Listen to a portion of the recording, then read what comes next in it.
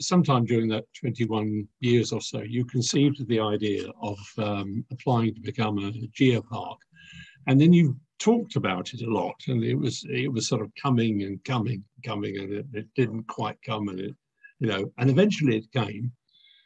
So that must have been quite a relief that you actually got there in the end after. And again, for a long time. It was an interesting process. It was a natural evolution, really, of recognition of world-class heritage. But it's a complicated process. It's very political.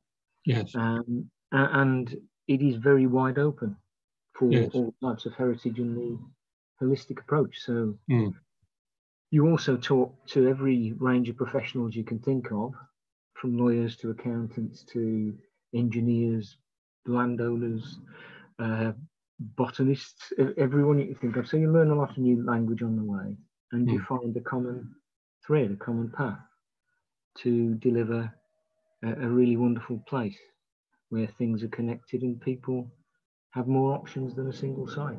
So it does a lot more, it adds a lot more value to the entire landscape of an area, and that's why we did it, and that's why, despite the hurdles, and the changes and the challenges, we stuck in there and we made it happen, and got the recognition that the heritage of this area really deserves. It really does. And just when you got the go-ahead to that you were officially a UNESCO geopark, COVID-19 came along. Yep. So you've had an eventful year, but you've got a tale to tell, haven't you? Oh, yes. 12 months. Well, shall I at that point hand over to you and ask you to share your screen? Sit back, get a beer, and I'll begin. So, as Keith so beautifully introduced there, the journey to become a geopark was an interesting one. And we became a geopark on the 10th of July in 2020. Not the best time for celebrations and activities, given what was going on with the world. But as Keith also says, that just refocuses you, doesn't stop you. It gives you a chance to learn new things, to learn new ways, and to do new things, and to think of new ideas, and to approach things in a way you may not have thought of had you had the world at your fingertips. So what I want to do tonight in the next 3/4 of an hour or so is just show you what we've been up to. Some of it is very obvious, because when you can't do other things, you talk and you think and you design. But some of the stuff I'm going to show you, I hope, will be interesting and surprising. And forgive me, I'm not going to make any assumptions that anybody knows anything about the geopark, because I genuinely don't know if you followed the story or what. So what I'll do to start is simply set the scene a little bit. So if you don't already know, the Black Country is 4 boroughs, 4 urban areas, in alphabetical order: Dudley, Sandwell, Walsall, and the city of Wolverhampton. And it's based on an incredibly variable underlying geology that is exceptionally rich in economic minerals. It's a very rich coal field, exposed coal field, in the middle of the UK, perfectly placed for communications and connections. And when we became a geopark, we joined the club. We joined the UNESCO Global Geoparks in the UK, but also the European region UNESCO Global Geoparks Network and the global network. So we became one of many territories that are exceptional for their geology and the cultural relationships with it. So in the UK, again, forgive me if I'm telling Granny how to suck eggs, but the ones that exist at the moment, there are some new ones in the pipeline, but for now, Shetland, Northwest Highlands, classic ascent areas, North Pennines, which is an area of outstanding natural beauty for the upland areas that contain essentially the lead and zinc mining areas and a bit more. Then moving across to Northern Ireland. On the Northern Ireland Irish Republic border is Marble Arch Caves and the area of limestone plateau around it. Then we've got Anglesey, Innis Mon, which is a very complex geology associated with the collision zone of the Iapetus. Then us in the middle, as a coalfield with exceptional preservation. Then going further south, probably our closest sister geopark in terms of what we talk about is Forest Bower, which is the eastern part of the Brecon Beacons and the heads of the valleys, the northern rim of the South Wales coalfield. So it's got quite a lot of industrial similarities. And then finally, Torbay and the English Riviera Geopark, where the story of the Devonian period is really well explored, and connections to cultural connections like Agatha Christie and the English Riviera. So that's our little English cluster, or United Kingdom cluster. And that's part of a much bigger network, which has some very active geological landscapes. So we'll talk about those two. I think probably our favourite scientist, Sir Roderick Murchison, gave us the best quote that still stands and will always stand, I think, that nowhere in England are more geological features brought together in a small compass than in the environs of Dudley, or in which their characters have been more successfully developed by the labours of practical men.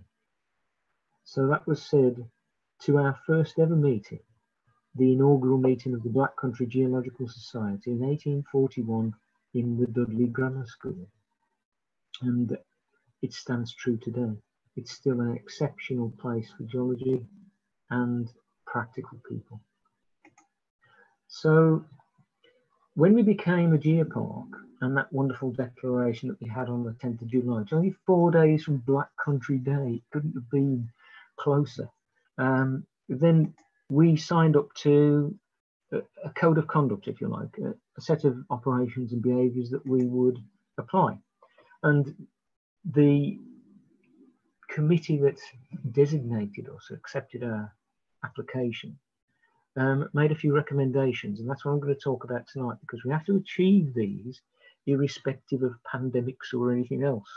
And they made 7 in total, the essence of which I'm going to condense to this: that we should identify things with a unified brand, and that we should do our very best to make people aware of the geopark, get the message out there, get it visible.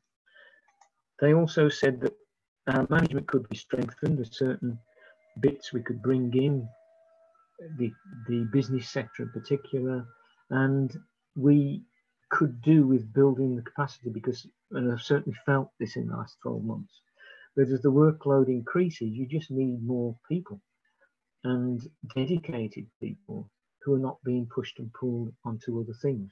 Whether or not that's ever the case, I don't know, but nevertheless, we needed to build our capacity. The other thing they were keen on, and they're very keen on UNESCO, is sustainable development, so that you take actions and decisions to develop your area for people in a way that is genuinely with the long term in mind. So they feel that the geopark is a great vehicle for this, and we should do our best to integrate with that process and develop strands which are sustainable, like tourism, because as long as you don't destroy your heritage, you have an everlasting supply of income, as long as you don't have a COVID pandemic, of course, which tends to get in the way. The other thing they asked us to do subsequently was to see how we could up our game for education, and they wanted to know what we're up to in terms of sharing our knowledge and training the next generation, using the heritage and the assets we have to pass on knowledge and to generate new knowledge, to learn new things, and to grow our understanding of this landscape. And the final one really was about making sure that we talk to our colleagues across the world and we learn from them, and that they have the opportunity to benefit from our experience too. So what I'm going to talk about for the next half an hour is really what we've been up to on these things, and where we're going with it. And some things changed even while we're in the process. There's a bit of a story. The kind of the cutting edge of this is that we will have another visit from UNESCO inspectors scheduled for 2024. So we have to demonstrate our progress. We have to demonstrate that we have been achieving and growing. And so we will be revalidated. That process will begin at the start of 2024. So there's an edge to this. We could be asked to do more. So the first element on that list was about people seeing it, about shining a light on the Black Country, about seeing the features that sometimes you don't see in the darkness. So what have we been up to? And unsurprisingly, when you're locked in your room, then sharing information with the new technology, getting words out, generating interesting stories and content, and sharing is where you start to communicate and raise interest. So let's show you what we've been up to, and to talk a little bit about one of the things that came in while we were doing this. So within the last 6 months, UNESCO announced that they were going to rebrand themselves. So this is challenging when you just become a geopark or you've been a geopark for some years using the branding that's already established. So every single geopark across the world is now looking at having to use new logos on its literature, signage, websites, everywhere else. So I thought I'd show you what's going on. We're just about to start this process. So in the top left of that screen, you can see the badge that we've only just acquired, which is the traditional UNESCO Black Country UNESCO Global Geopark badge. However, no sooner have we got that than UNESCO has moved to the one on the right, which is now subtly different. And they want to make the UNESCO bit more of an emblem than the words. So they then felt the need to explain to us all in a document what this UNESCO symbology is. So, and again, I don't know if you know this, so forgive me if I'm telling granny and stuff in. But if you've ever looked at the UNESCO logo, you'll see that it's a bit like a classic Greek temple, where the top bit is about your aspirations, reaching for the stars. It's about an attempt to be better, to make things better for people in the world. The steps at the bottom are about the basic human foundation, about the foundations that are so important to the planet, to people and life on Earth. And then the UNESCO letters, just to say what they are: United Nations, Education, Science, and Cultural Organization. So we've now been asked to adopt this in this kind of turquoise blue color. And so this is hot off the presses, as you can see from the date on that. This is our new, from our communications group, visual identity guidelines.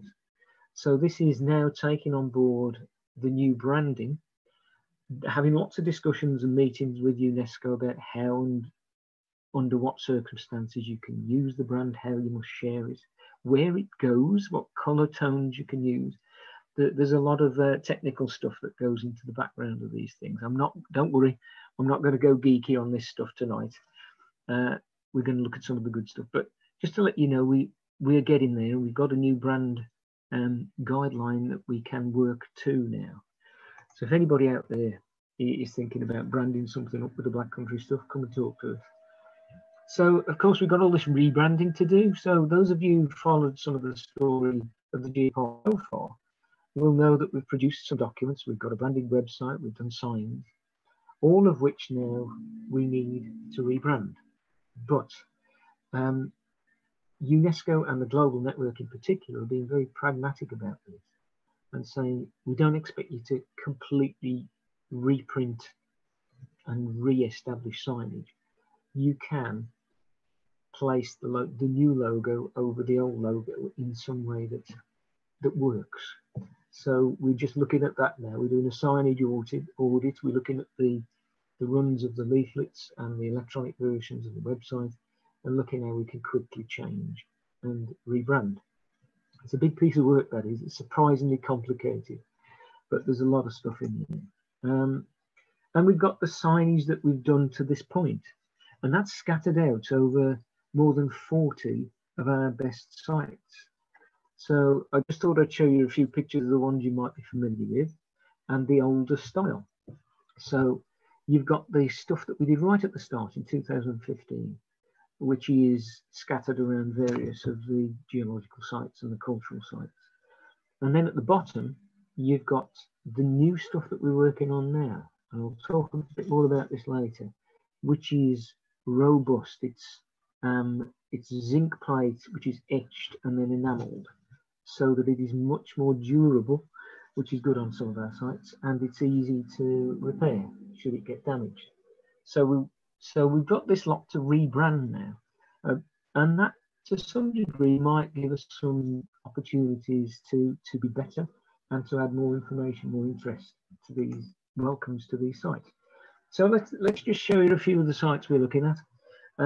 So in fact, I could do a quiz here. Normally, if I'm in front of you live, I'd be picking on you in the audience and saying, where do you think this is? But I can't really do that because I can't see you.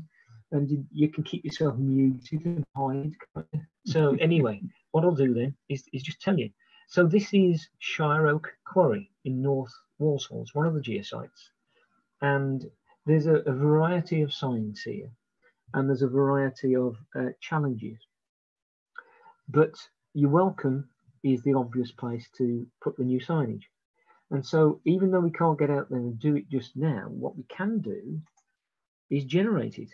So this is working with Walsall's team, the new Shire Oak sign that fits with the story they want to tell, the contacts and the emergency numbers and everything for Walsall, and bringing in that branding. But this was generated before we had the new UNESCO brand, so it's got to be done again slightly. So this is one of the signs. Another site that is probably even less familiar from that particular picture is Buckpool Nature Reserve in Wordsley, just on the edge of the Glass Quarter and just on the edge of the Stourbridge and Blarney Hill Canal. So there's an entrance there that's got the old kind of tombstone, which is the nature reserve thing. And now next to that, we have a geopark sign, which is this one, Buckpool Dingle.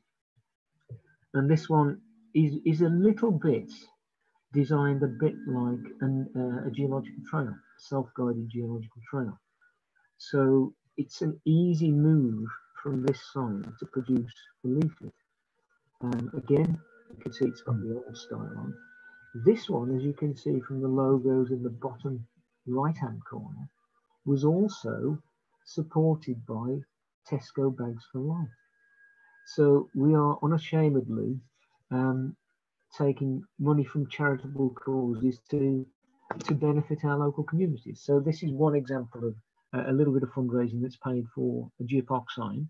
It connects us to some of the businesses, and it certainly provides a community resource for the people who live and use that nature reserve. So there's Buckpool.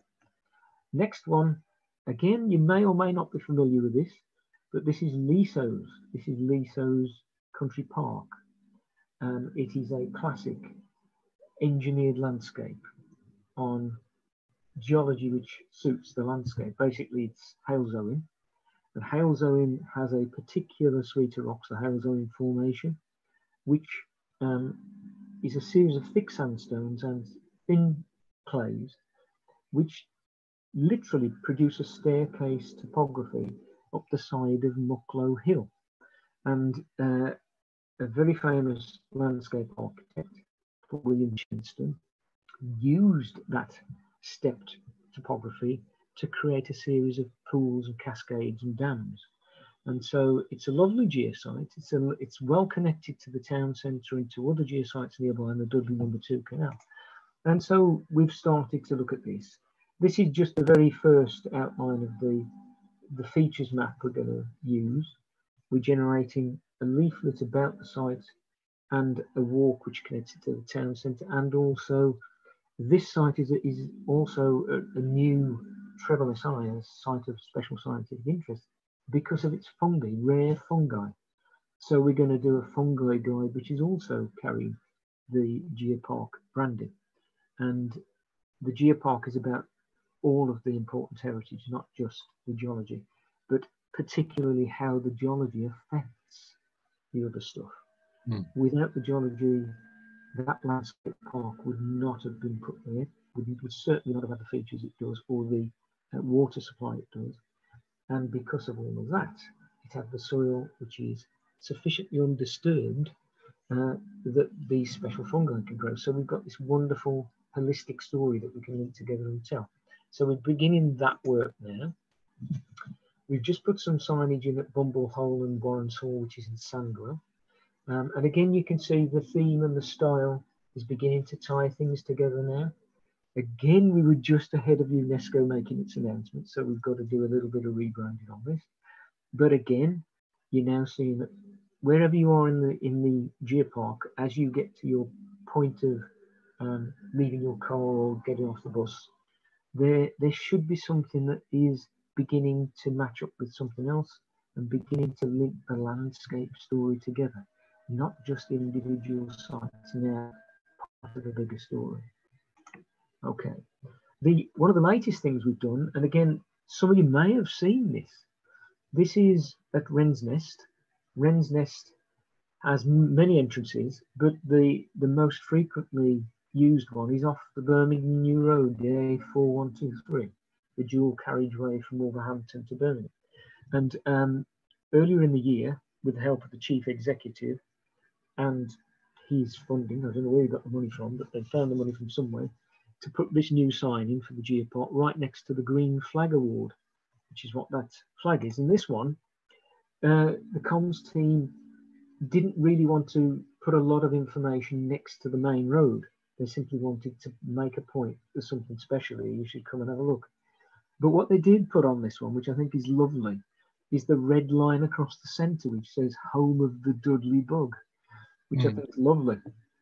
So again, for all we've got guidelines of style that we have to use, you can see that it's actually carrying the UNESCO brand from the previous edition. But we can play with it. We can vary the content. We can suit it to the place you are going to put it. And with a little bit of thought and discussion, everything comes good. So that's not bad. Now let's move to something that's really brand new.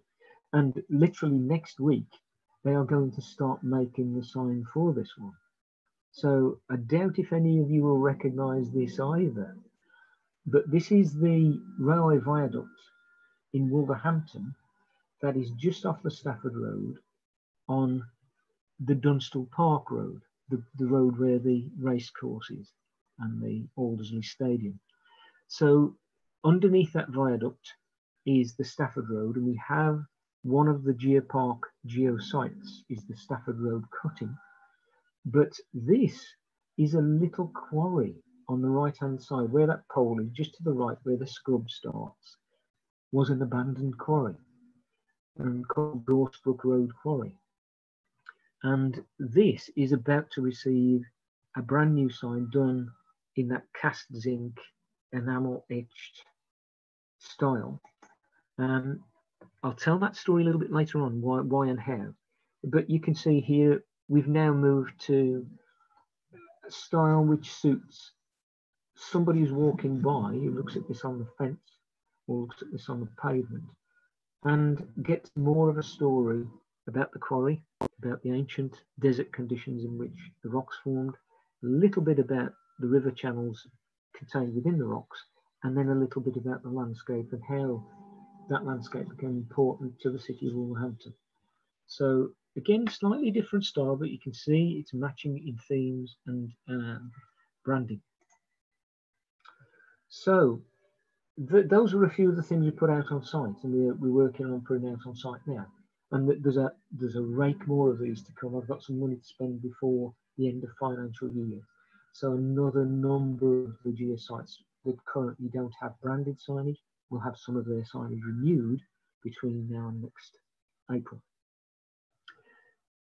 On the other side of this, there's been a few things going on in terms of adding information to what you've got on a sign, particularly leaflets and booklets and web pages. Here you can see the Dudley Building Stones Trail that we did. That again is another one that's going to come up for rebranding and redrafting. That might become a booklet because they were vicious in cutting out my geology when they produced this, the comms team. So I would quite like a bit more detail. On the right-hand side is a brand new architectural trail for Halesome Town Centre. So these things are forming a kind of style that fits town centres. So this might well be rolled out into other town centres where you're focusing on the built fabric, on the way in which people have used stone to create the architectural environment. So we're looking at this one for Halesome, and we're looking at the connections with other stories within the landscape. Right, a brand new one which is in development. This is the Portway Hill geosite, which is an exposure of the dolerite intrusions up on the Rowley Hills. This is in Sandwell, facing out towards Albury. And only a couple of months ago, the local community group based in Whiteheath, which is down near Junction 2, were asking for health and wellbeing walks, and particularly ones which have a little bit of strenuousness to them, if there is such a word, to get people out and about and be more active, and self-guided walks as an option so that people could explore it at their own pace rather than be part of a large formal group. And this site and the Rowley Hills as a whole has quite a lot of interesting features, cultural, geological, wildlife. So we were asked, could we help the Friends of Rowley Hills to generate a new guided walk? So we went back to the previous version of the geological publication we did for the Rowley Hills, a thing called Deep Within the Earth, or From Within, or The Fires Below, or something like, I can't remember quite what we called it. And within there, we got a simplified geological map, which is a great boundary to do a geological walk around surface features. And this time, though, we were able to bring in more of the cultural and wildlife elements and to extend the walk. So it's quite a challenge, this walk. But one of the beautiful things, one of the really nice things we've been able to just nudge forward a little bit with this is I've been in contact with one of our volunteers, a really, really great bloke called Nat. He's now working down on his PhD at Oxford University. And he's a very skilled cartographer, really. He's done some great stuff for us. So I asked him to do some sections through the Rowley Hills so that people could really understand what's underneath their feet and why there are holes dug into certain parts of it. And he came up with these wonderful geological sections. So we're obviously going to include those in that interpretation and add these to it. So this has been happening again in the last 12 months. This again is just passing the first draft through the committee of the Friends Group, the Whiteheath Association and Sandwell Council. But they are likely to fund this as a new walk and a new leaflet. So that's another bonus that could come out of a year in lockdown. Another thing that is an important thing that happened while we couldn't get out and about much was to make sure that people knew we were here, to actually get the message out there. And there's a lot of really great people who are very passionate about the Black Country, who've helped a lot in opening doors and reaching audiences that we might not otherwise think to get to. So one of those is David Ray, who is, if you know David, he's a very able geologist, Dr. David Ray, but he came from the Wren's Nest estate, and he played and learned his geology around the Wren's Nest. And David went on to, he's now working in the oil industry as the chief stratigrapher for one of these oil exploration companies. And they've got two things. One is an internal magazine, which is aimed at practical stratigraphers, people who train to become professionals. So a very high level of correlation science. But also David is on the committee of the international organisation that studies the Silurian period rocks. And they produce a journal called the Silurian Times. And so we've been able to put articles in a Silurian professionals academic geology publication and also in a professional applied geology publication last year. And those are just snapshots of it. If any of you want more of this, please just get in contact and I'll forward links and copies to you. But one of the things that really came out last year that is the international community approached us to do a paper on the paleontology, the fossils of the geopark. And this came about through connections within the network, but also through Colin, who's here tonight, Colin Cross from Natural England, and Jonathan Larwood, one of our colleagues, to put together an introductory paper that explains the geopark and just shows people how wonderful the fossils are.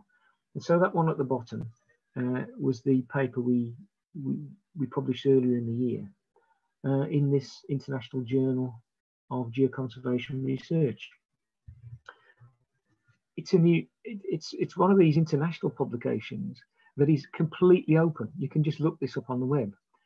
We were very, well, I was, and again, we'll see if Colin thinks the same later, but I was very pleased with the way this one turned out because it gave us the chance to tell the story, the whole story about why the place is special, and to show some really fine examples of just how special the geology is, as well as to talk about all of the things we've been doing for the last 40 years to try to protect it and promote it. So I'm really quite proud of that. And it was published in an Iranian-based journal. So that's got to be a first. It's certainly a first for me. So that one was quite nice. And then bringing it down a touch from the really techie, geeky professional side, we've done lots of really great stuff to just show off, really. And to engage local people and to tell people there's loads of things to come and see. If you can't go anywhere else, you can come to us and have a look at our stuff. And so we've done a number of these popular articles in the local Wildlife Trust magazine, in journals. At the same time, we have an obligation to share, to network with the international community. And so we've also introduced ourselves in the European Geopark Network with publications too, just saying who we are and what we get up to, and please come and see us as and when this is all over. So we've done quite a bit of that kind of showing the world where we are. And if some of you have been unlucky enough to read the Facebook stuff I've been doing, you'll realise we did 500 daily posts through the worst of it, 500 separate stories about things geological and cultural related to geology in the Black Country over the worst of it. That stuff isn't, one of the things I don't like about social media is that the people who run it tell you that you literally are 12 seconds worth of interest. I don't believe that. You are if the stuff you generate disappears into oblivion. But if you do what we did, which was generate these one-page standalone stories that are factual, content-rich, nice images, and you keep them as an archive, and you eventually feed them into the web or feed them into other publications or teaching products, then you have a phenomenal resource of storytelling, beautiful images, and all kinds of connections in a data set like this. So although it was done for a specific purpose, to keep people engaged with us, to give people some options for local things to see and do when they can't do anything else, it actually has generated a huge content for us to go forward on. So this is a particularly good resource of interest. And then we finally, in the last few months, started to see people again and take them out on some of the walks where maybe people wouldn't think to go for geology. So, for example, Bumble Hole, this one. Now, Bumble Hole is one I don't think we as a society had ever taken a geological field trip to until this year. But I was asked by adult and community learning if I could do it. So I put one together, and it was fascinating and great. And then some of you may have come along to the stuff that Andy and I organised in the summer and joined us in this field trip to Bumble Hole. And it then, because it seemed to be an engaging place to take people, it then turned into part of the joint exchange trip we did as a quid pro quo with the Dorset Geology Group a couple of months back. So we started to do some really interesting revisits to the Black Country sites and the Black Country landscapes that we probably first did 40 years ago in this society. We haven't been shy of the TV either. So some of you may have witnessed a few weeks ago that BBC Midlands Today, in I think it was the last week of the summer holidays, did something about beautiful things on your doorstep that are worth having a look at. And we got Mary Rhodes and the BBC Midlands Today team up on Wren's Nest, having a look at the Wren's Nest and talking a bit about the geopark. So that was a nice bit of publicity. Everything I've talked to you about really is the stuff we as adults would enjoy. But there's a danger that we could disengage the young people who do things in a very technological way or in a very different visual learning way to the way we might. So one of the things we've been looking at in this last 12 months as well is how we can use new technology to explore places. And some of you may have seen this appear on the website probably more than 12 months ago. But we've done a little bit of development with this and we're taking this forward with a few ideas in the near future. So this literally, we mapped digitally the Dudley Museum as the headquarters of the geopark and made it a virtual experience. You can explore this and you can look at what we've got on display online through the portal of a PC.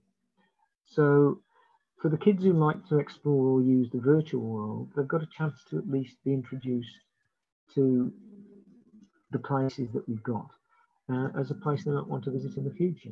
So we've done it with a museum and a virtual museum, but we've also been experimenting outside as well. So the Red House Cone has got a slightly different take on this, where there's a self-guided virtual reality tour around the historic site. So as you go in, you point your phone at these white panels like that number 12 you can see there and scan the panel. It recognizes the image of the panel. You don't need a QR code or a website address. It recognizes the panel. It sees the picture and recognizes the picture. And then it'll talk to you, or it'll give you a bit of live video, or it'll give you a three-dimensional image or a bit of historic footage. So that's another way of using new technology, or maybe getting people who wouldn't read the text panel to watch a video online by simply taking the phone with them, or maybe being able to enrich their experience through this idea of technology. At the same time, we've put a little exhibition in the Red House Cone about the geopark and about the minerals that we use to give glass its colour and texture. In the middle, you can see virtual reality, a virtual solar system that you can discover by walking around Walsall Arboretum. So that is one of these kind of a Pokemon type thing, but it's actually with a bit more substance. So you can walk around the Arboretum and discover the planets in a distance from the sun and a little bit of information about the planets as you go. So we've done slightly more fun things with Sandwell, with dinosaurs in Sandwell Valley and things like that. But this idea of virtual worlds can be balanced and can be used as an introduction to a deeper understanding, a deeper meaning of the landscape. So we are working on that. We're very much at the front end of this and learning it. And I mean, people like me are ancient. I'm finding some of the tech quite challenging, but for the kids, or you know, your nephew who's 5 years old, they'll just pick it up and say, "This is what you should be doing."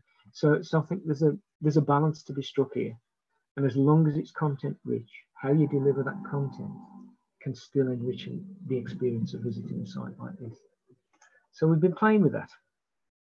So that ticks the box for how we've been trying to make people aware of the geopark, share the wonders of the geopark, and be visible to more people. But if you remember on that list at the start, one of the things that they wanted us to be aware of was that it's going to grow, it's going to get wings, and you're going to be overwhelmed with work and inquiry. And that started. So we're very much the buds at the start of the growing season, really, with this geopark. And so we were asked what we were going to do to grow the capacity, how we were going to cope with the future. Well, one of the important things is that we've begun this process of designing the future and looking at the functions and the people we're going to need to deliver on promises and to make sure that we keep moving forward, keep everyone engaged.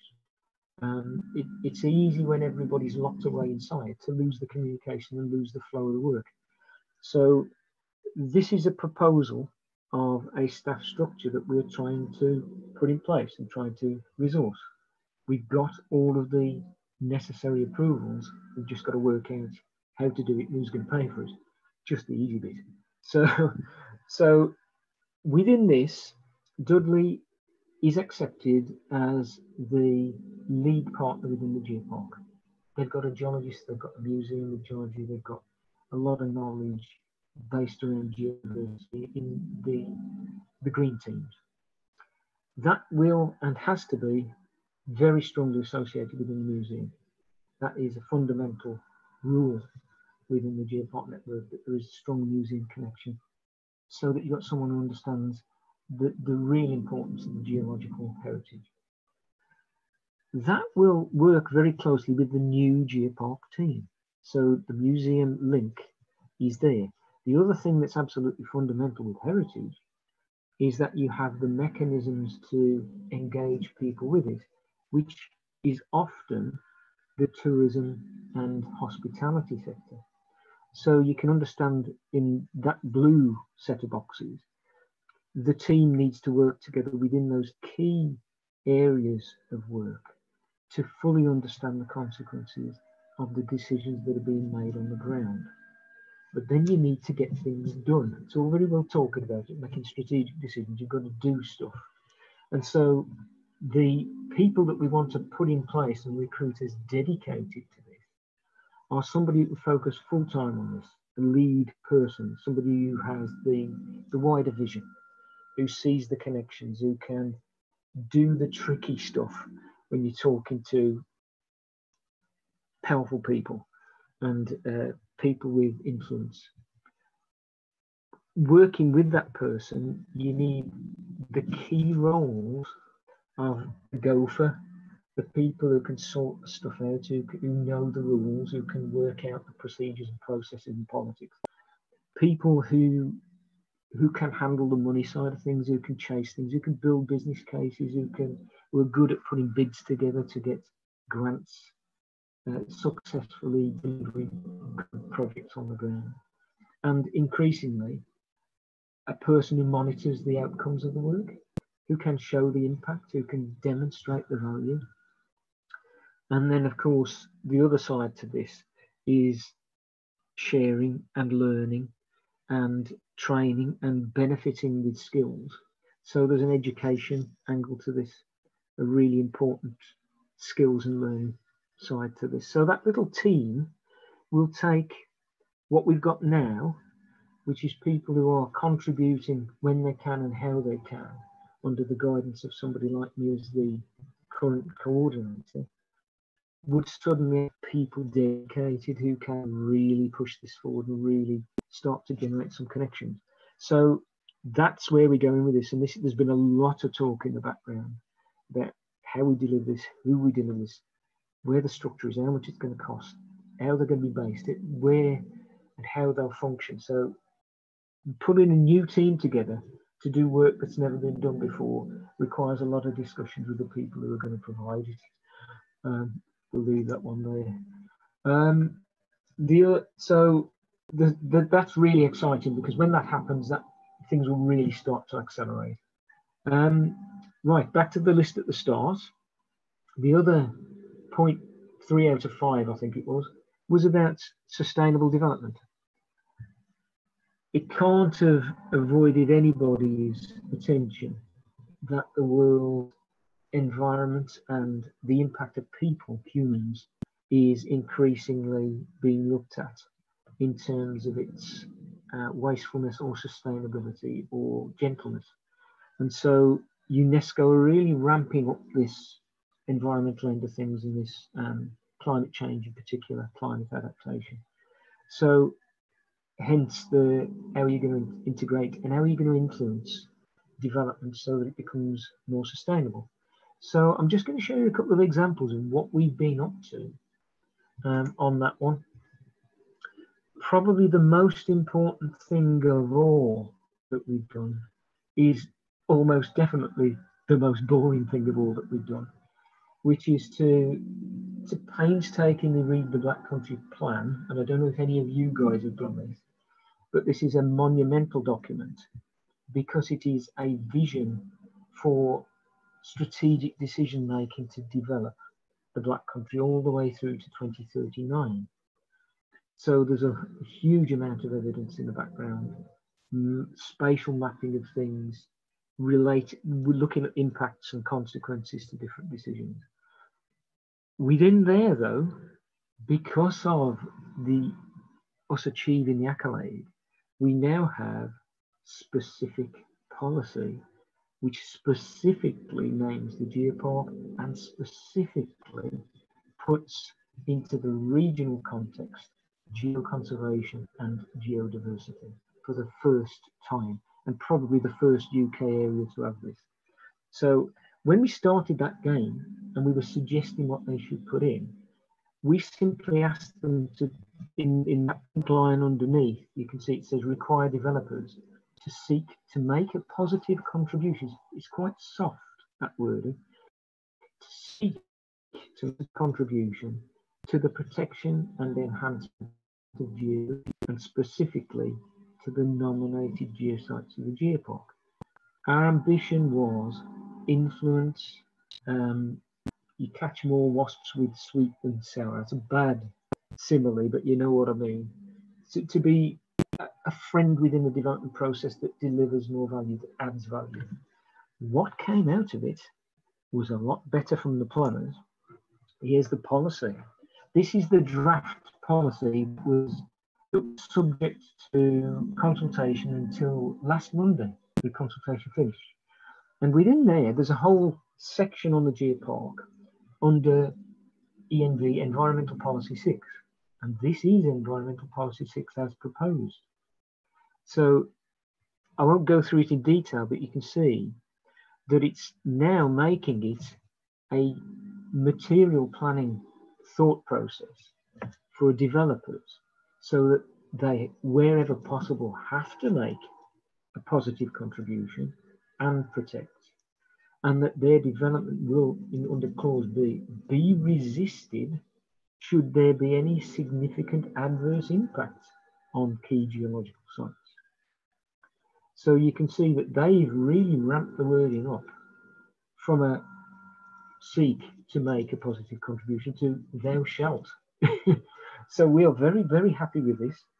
I haven't heard yet, there's quite a period of going through the comments on the plan, whether anybody at all objected to this, but the QT was nobody was really bothered about this part of the plan. So with a bit of luck, this will go through and become formal policy in due course. But it is bespoke Black Country UNESCO Global Geopark policy. So we're heading to that. We're very pleased with that. And so what does that mean we can do more of? What does that mean we can, how can we benefit the heritage, and how can we benefit the new knowledge, learning new things, adding value to all of this wonderful stuff in the geopark? Well, I'll just give you a couple of examples, some of which you may have heard of, some of which you might have seen. So back in 2019, the redevelopment of the derelict areas, the old landfill sites and everything on the side of Castle Hill began in earnest. And one of the projects there, and there's two that are important, but bringing in the light railway, the tramway, the Midland Metro, connects in an important way areas of the Black Country. But there's also this thing that was going on. This is not the Midland Metro. This is a thing called the Very Light Rail Innovation Centre, Test Track and Retaining Wall, the retaining wall, which is for the Midland Metro. So they dug out a fair chunk of the side of Castle Hill while they were getting rid of all the less than pleasant material. And we got access to look at that and to map. Now, if you know anything about the geology of Castle Hill, you'd think of it as a simple fold in the rocks. It isn't. And when they dug this section out, we had a closer look at this middle section here. And down here, you can see that instead of it being rocks sloping away from the hill towards you as the viewer, the rocks were bent in all sorts of different directions, and there's a fault zone in the middle. And there are horizontal layers here too. But what is very useful to geology is the fact that some of those layers are potentially datable bentonite layers. So we've got 10 more bentonites, and within the intervening shales, the stuff that was there too, the low altitude formation material, there is a ton of fossils that we were able to, in a very short period in 2020, root through and get some really cracking material. The one in the middle there, the stripy one that looks like a rod with stripes on it, is a fossil squid shell, a cephalopod. And there's a colleague of ours, Natural England, at the moment, who's going through all of that stuff that we found and doing a bit of research on that. So this is, again, the new knowledge. Here's two great examples of new knowledge. Totally unexpected geological structure and new fossil assemblages that we can look at and study and add to the collections going forward. Another site that came up is up for development, Ketley Quarry. One corner of Ketley Quarry is Trevelless Eye for the contact between the Etruria Formation through the moles and the overlying Hail Zone Formation.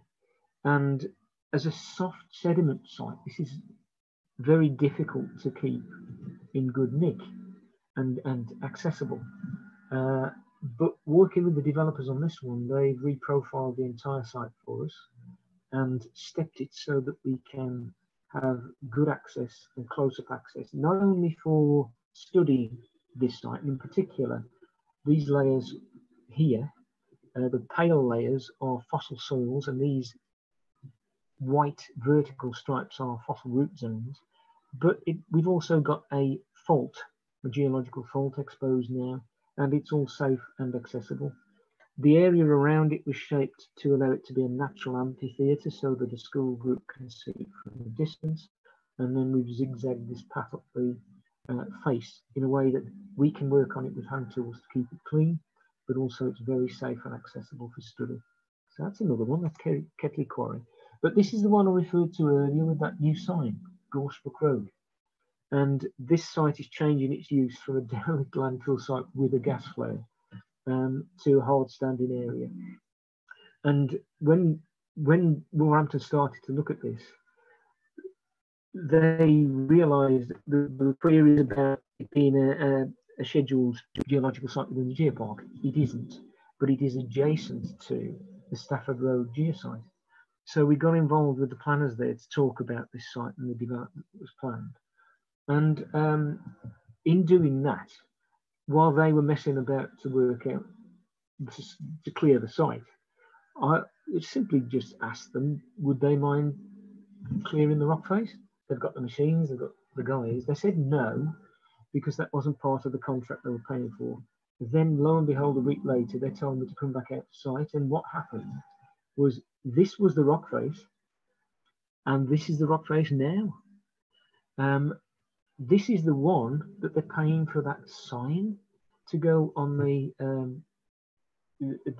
outside of the site, where the road goes past, and it's all been paid for by the development here to welcome people in. And in the process of doing that, we were allowed in to do this detailed log and to look at a series of stacked river channels that we didn't know were there. So again, the way that site will be developed will be temporary usage, and there will be accessible rock faces from this point on. The hazards of the landfill have been taken to one side and got out of the way. So this is a real positive outcome, and it engaged the planners. Coming to the end of the talk now, you'll be glad to hear. A few other things I just wanted to mention that they're in development. So there's a virtual reality scan been done earlier this year of the entire cavern system that you may have gone into on a boat.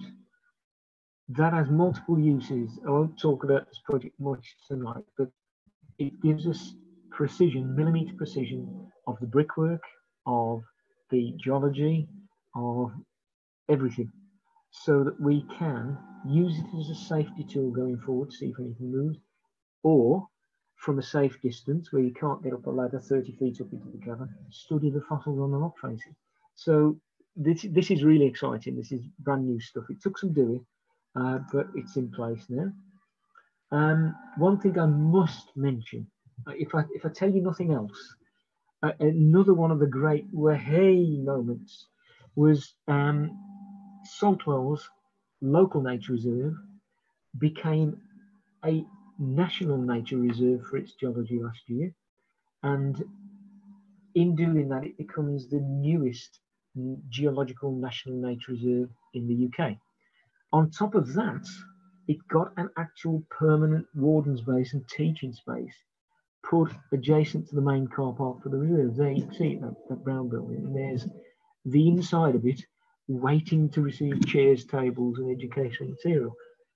But what an achievement in a lockdown year that is, to have a truly world-class welcome, a truly great base for all the tools and equipment the wardens need right where they need it. Superb. And there's another one of Matt's geological sections and maps. I'll shut up about that one now. That's just brilliant. And there's a bit more signage. Little bit of infrastructure. One of the surprises that came out of last year was money that could have been or should have been spent on, ideally on other stuff, was washing around. So Sandwell put all these new paths into the Bomble Hole Reserve to make the whole part of the lower sites up to the scheduled ancient monument wheelchair friendly. So we've got a wheelchair friendly geological trail down at Bumble Hole now, thanks to a bit of thought and thoughtful work from the green teams and the rangers of Sandwell. However, I thought I'd just bring one of the strange things that happened in 2020 to your attention. This is gone now, by the way, but this is Barrow Hill. This is the Dudley volcano site, and in the site walkover that we were preparing as we were getting back to being able to do field trips again, I walked into the site and found this camp in the base of the geological exposures area, which I had no idea, and this caused a bit of a ruck actually, because we had to get housing and social services to see if we'd got someone who'd been kicked out of the home who was living rough. It turned out to be a bunch of blokes who during lockdown had been using the site for walking, saw nobody else was using the site, and decided to build themselves a little camp where they could have a campfire at night and drink beer. There wasn't any mess, but they had created themselves a little outdoor latrine. So this is what happens when you're looking the other way in some of our geological sites. So needless to say, we went in, found out all the detail, we worked out it was there. There was nobody at risk, which was the main thing. We were worried that people might be vulnerable and they might be needing some care and support. Turned out to be a bunch of blokes who were having a great time. So that's all been removed now, taken away. So, but that was a curious little outcome from the last 12 months. Finally, on the new knowledge side of things, and Colin's here tonight, so if there's questions later, I'll refer him to Colin. We've been asked to do a bit more on the educational side and new knowledge. So we're on the process of creating a geopark education strategy, and I am unashamedly stealing bits of the Jurassic Coasts education strategy for this as we speak. Some of it, though, is genuinely bespoke for us, the stuff we've learned over the last couple of years. In 2019, we did a 45-day apprenticeship scheme using the geological heritage in the geopark to inspire creative industries to create films and stories. This year, we've taken the learning from that skills transfer and upskilling of young people to get them fit for the workplace to do a Prince's Trust apprenticeship scheme. And we've got the interviews for that happening next week. So we're going to take on a dozen or so young people and we're going to give them the outdoor skills. So we're going to teach them about the importance of the site and the things to be careful about when you're dealing with heritage sites, but also get them professional training on things like chainsaws and metalworking and stuff like that, so that those skills can be ready, they can be readily skilled for the industry as it comes. One of the things we know is going to come is change in forestry management through, you know, incidents of tree disease and stuff like that. So we hope we're going to inspire some of these kids that this is a good career and it's a rewarding and fulfilling vocation, but also give them the skills they need to get the foot on the ladder in that vocation. We've formed a subgroup to the Geopark team for research, and literally a few days ago, we had a subgroup meeting and we defined some objectives and goals. So they are to identify and publicise research opportunities. So if any of you guys out there know of curious questions, worthy research topics that the Geopark could, on the landscape scale, look into or find people who might be interested in researching, let us know, because we're putting together a list of these research opportunities. It's really important that we know what's going on because, again, I don't know about you, but a lot of the time you don't know that some work's going on. So we want to create a list and maintain a list so that we have a central place where we know who's looking at what and what new knowledge is coming from where. On the back of that, that'll generate some new questions, things we're not looking at, things we haven't realised is missing from our story. So then liaise with research bodies and get things in place to do this research. And then that obligation to share that knowledge with anybody who wants to listen.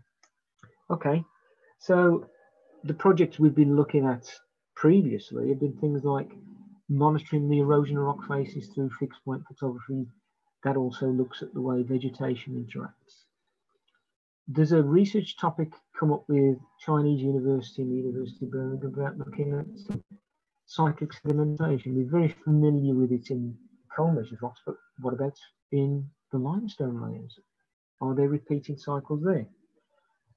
One of the really interesting topics that's recently come up is looking at the way in which the way we manage the land, even if the geology is the same, the soils are the same, the climate's the same, how that affects and over what time periods it affects biodiversity. So there's a really interesting project we could do on Castle Hill and Wren's Nest there, and possibly contrast that with Sedgley Beacon or Walsall Arboretum or Hayhead. And then, of course, there's the stuff we do, the pure science on things like microfossils. The final topic was networking with the international community. And we've actually had quite a few incoming inquiries about what we do, about things, and about, oddly enough, people within the network, because UNESCO want English translation.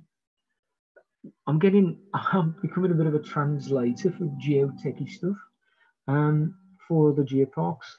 Geopark Amérique in Brittany, developing geopark. They send me everything they write now to see if the language is okay. So one of the weird effects of becoming a geopark is all the geoparks genuinely want your help and advice on things. So that's been very nice. Of course, we've obviously attended a lot of online digital meetings. There's an obligation within the network that we attend 2 meetings per year, international meetings. This year, I've attended 8, but I haven't been out of my spare bedroom. So the networking side has been freer and better, but the face-to-face stuff that's so important is missing. So the networking's happening, and there's a lot more of it, and it's more easily accessible electronically. But it isn't, to my take, the same, or quite the same quality. The final thing I want to say on this is something we're very proud of in the Black Country Geopark team. This year, the global network decided that we needed a youth forum to represent the views and interests and concerns, ongoing environmental concerns of the young people of the planet. And the network, the global network, asked of all countries with geoparks to offer a youth representative to represent the geoparks in their country. And I am absolutely delighted to tell you that young Emma from the Black Country Consortium, the last sitting next to me in that picture, is awarded the position as the UK ambassador for the next 2 years to the Youth Forum. Her responsibilities are literally to represent geoparks in the UK, the young people's view, but also to do the networking on behalf of young people and to report back to us so that the decisions and actions we put in place for the geopark have genuinely got young people in the thought process. So I think that's going to be an absolutely wonderful part to the work as we go forward. And finally, where are we going next? I've now told you about what we did in the first year. In some pretty difficult circumstances, I hope you feel that we've achieved a reasonable amount despite the challenges, and that we've started to put some building blocks in place that really will be strong foundations for the things that come next. So really, what are we going to do next? What are the next steps for the next 12 months? Well, getting that branding out there. We've designed it. We now know what we're doing. We've got the new UNESCO guidance. We can begin to do that. Once we've got that recruited, dedicated team, which will be happening soon, hopefully, we can really begin to fly. One of the things that's been difficult, I've felt this a lot, is that a lot of our opportunities, the inspirational stuff, has been closed down because of the fears of the pandemic. So just reopening more of these things and creating more opportunities is going to be wonderful.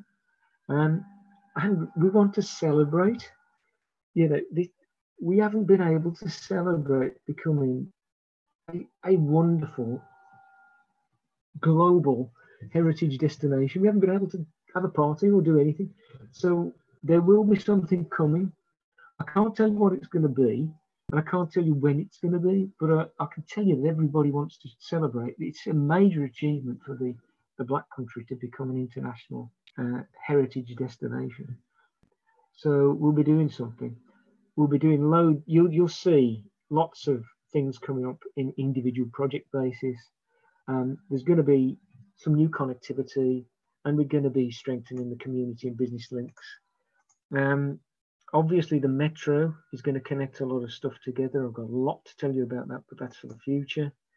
And there are developing projects on the way now, using drones to monitor things and get up close and personal, map things, LiDAR, survey stuff. We'd love to do something with the arts community and to get more of the themed artworks into a single Black Country map, because you don't have that accessible information source. And when you do get to the artworks, often there's no interpretation at all. So I think there's a bit we can do that.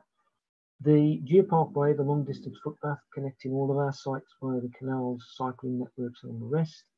And then some works maybe with the nature recovery network to connect a few things together to make things more of a valuable resource for local communities. And finally, the Commonwealth game is coming. And that is going to be our chance to show the United Nations with these 17 objectives for making the world a better place, just what we've been able to deliver with the Black Country. I'm going to shut up there. So thank you ever so much for tolerating the last 12 months of the Geopark with me. Thank you, Graham. Hi. Wow, I'm so pleased that we invited you. We had this discussion about whether we ought to do this, didn't we?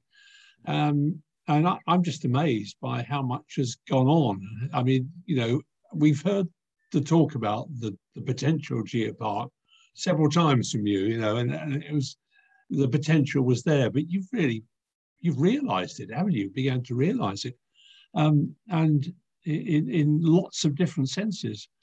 And I can sense that it's becoming part of the framework of the Black Country in terms of policy and development and so much more. You know, it's almost too much to take in, really. It's complicated. Yeah, yes. But that's how you make it sustainable, I think, by having buy-in from all sorts of different parts of the world of the Black Country, you know, and from business, from people, from, you know, local government and what have you. And there's so many prongs to this, aren't there?